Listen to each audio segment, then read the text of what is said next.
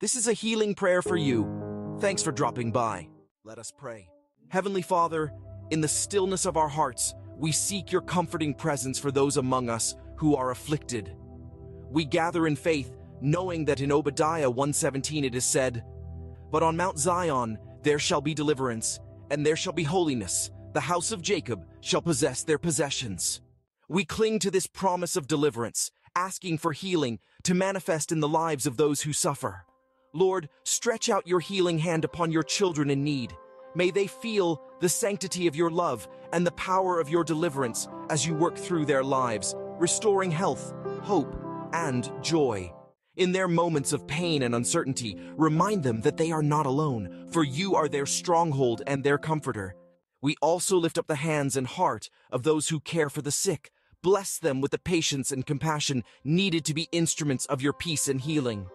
May their actions contribute to the mending of body and soul. In the name of Jesus Christ, our Redeemer, we pray for the sick and the broken, trusting that through your divine intervention, they will rise, healed and whole, to testify of your enduring love and mighty power. Amen.